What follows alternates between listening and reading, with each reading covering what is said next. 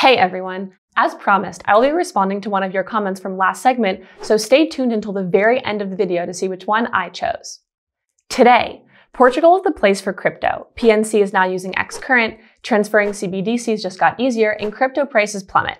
This is the cryptocurrency news with Molly Jane. If you're wheeling and dealing in crypto, then you should probably take a look at what's going on in Portugal at the moment. The Portuguese Tax and Customs Authority have just confirmed that crypto transactions or payments are exempt from any value-added tax. In other words, if you exchange some crypto into fiat in Portugal, that exchange is tax-free. And that's not all. According to the report, income made from crypto sales cannot be taxed. Yes, you heard that correctly. No income tax on crypto. So yeah, my flight leaves in about an hour. Do you guys think we could wrap this up and just finish the video? Okay, I'll finish the video first. Okay, well, essentially what this all means is that Portugal is viewing cryptocurrencies as a means of payment, like an actual currency, rather than just an asset. Does this mean that Portugal is set to become the next crypto haven? Let me know your thoughts in the comments. What's better than being eighth? Well, obviously it's being first. That's probably what the 8th largest bank in the US was thinking when they became the first American bank to start using the RippleNet blockchain.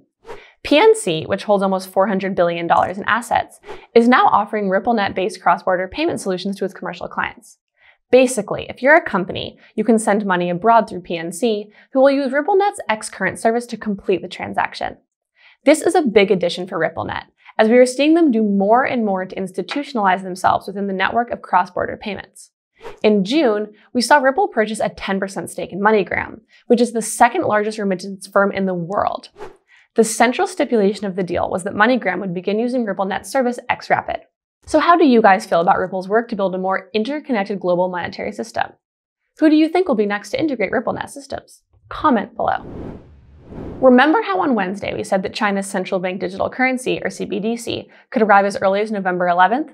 Well, the People's Bank of China is now claiming that's not actually going to happen. So we're going to have to wait a little bit longer before we get to see what this thing is actually going to look like. However, we do have some more information about how it's going to function.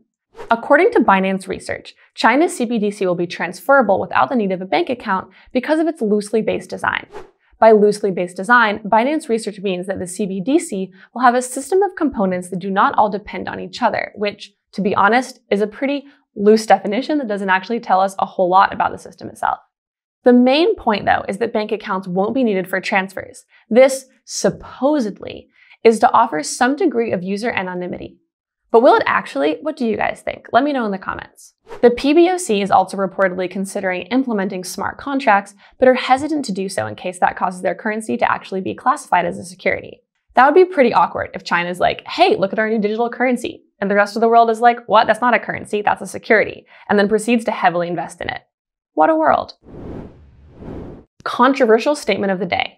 Altcoins are resuming their downwards trek to oblivion. Do you believe me?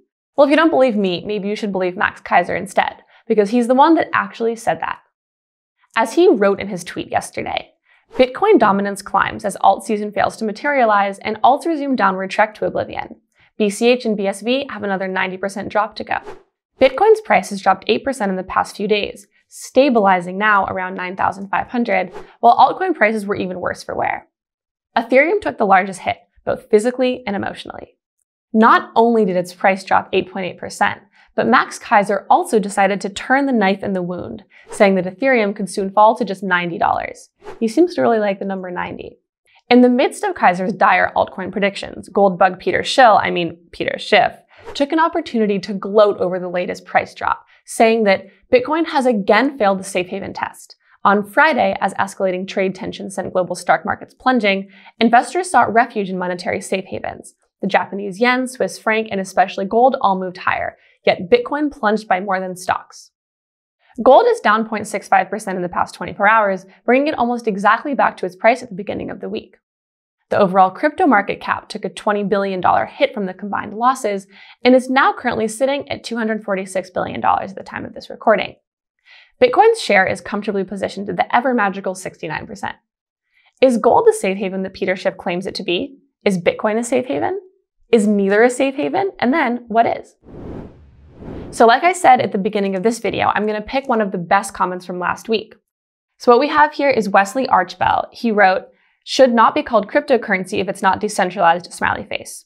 And I think that Wesley brings up a really good point, because now that we have Libra, we have all these central bank backed digital currencies, the question comes, can we call something a cryptocurrency? Is there a difference between a cryptocurrency and a digital currency, a digital asset? What should XRP fall under? So I don't know exactly what the answer is, but it's definitely something good to think about. If you guys have any more ideas about whether a cryptocurrency can be a centralized cryptocurrency, as always, comment below. Thank you everyone for watching. This has been Molly Jane with the cryptocurrency news. And as always, remember to like, subscribe, and hodl. Cointelegraph. Like, subscribe, and hodl.